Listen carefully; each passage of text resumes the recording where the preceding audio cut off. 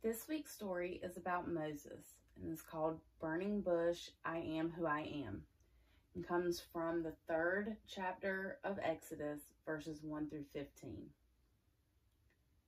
Moses fled from Egypt to Midian because Pharaoh wanted to kill him for killing an Egyptian whom he had caught beating one of the Hebrew slaves. While in Midian, he met a priest who had 7 daughters and married one of them, Zipporah. During this time, the Pharaoh died, and the Israelites continued to be slaves. They cried out through their prayers to God to deliver them. God heard their prayers and remembered God's covenant with Abraham and with Isaac and with Jacob. Moses was tending the flock of his father-in-law Jethro, the Midian priest.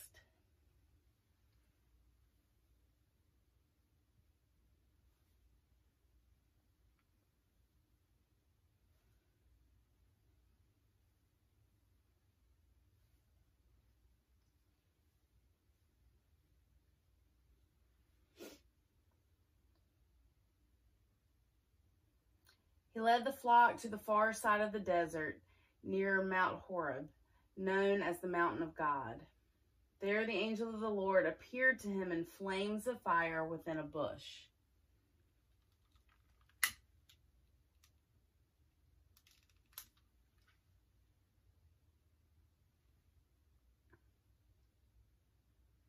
Moses saw the strange sight, and the Spirit of the Lord called to Moses.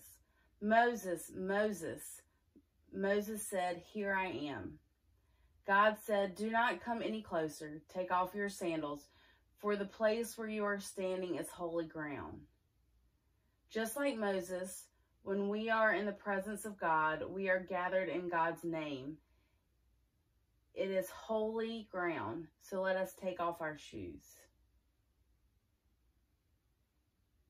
Then God said, "I am the God of your father, the God of Abraham, the God of Isaac, the God of Jacob."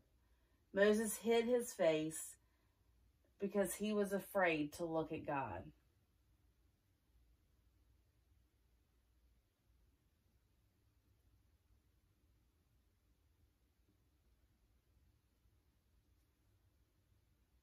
Then God said, "I have seen the misery of my people in Egypt. I have heard them cry out to me.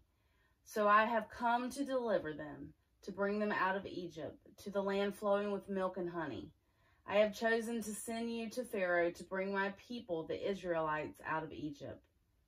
But Moses was still afraid and asked God, "Who am I that I should go to Pharaoh and bring the Israelites out of Egypt?"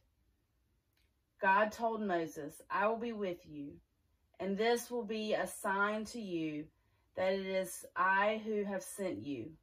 When you have brought the people out of Egypt, you will worship God on this mountain." Moses questioned God again.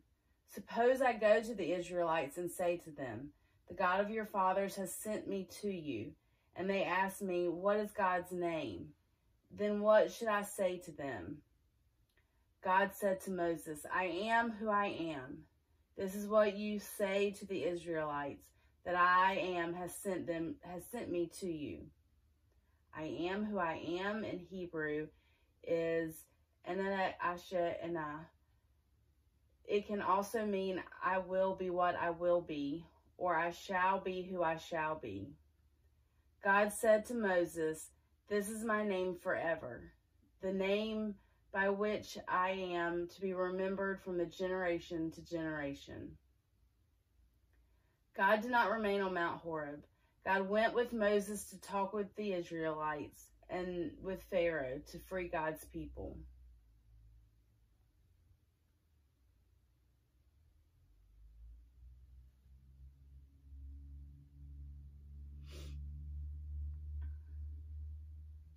What are other names for God that we know? Why is I am different?